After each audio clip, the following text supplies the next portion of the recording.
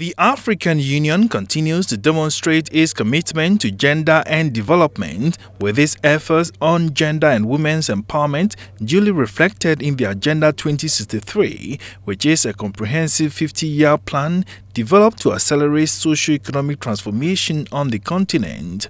The flagship program under the President's AU Gender and Development Championship is a Gender and Development Initiative for Africa, GADIA. It is structured around the pillars of developing women's economic empowerment through the private sector and increasing women's political participation. The Ministry of Gender and Social Protection has seized this opportunity of Ghana 60 years on to ensure that with the LEAP, we have achieved 54% in terms of beneficiaries out of close to 1 million beneficiaries.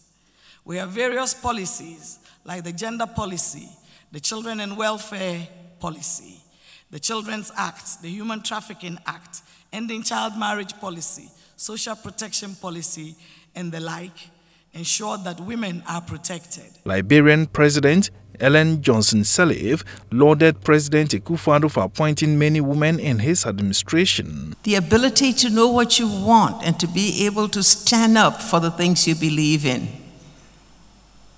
and to be able to take a stand wherever you are, in whatever way.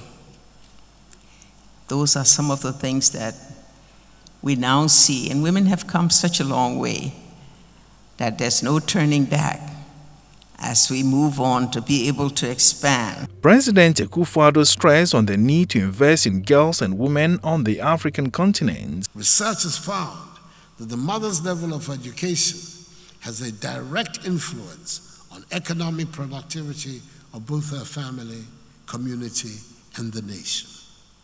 Thus, having African women as leaders in business and politics is, as is the theme of this event, is a must if we are to shed off the evils of poverty, ignorance, and disease, and put our continent onto the path of sustainable progress and prosperity. Adele Kwesi Machtube reporting for Metro News.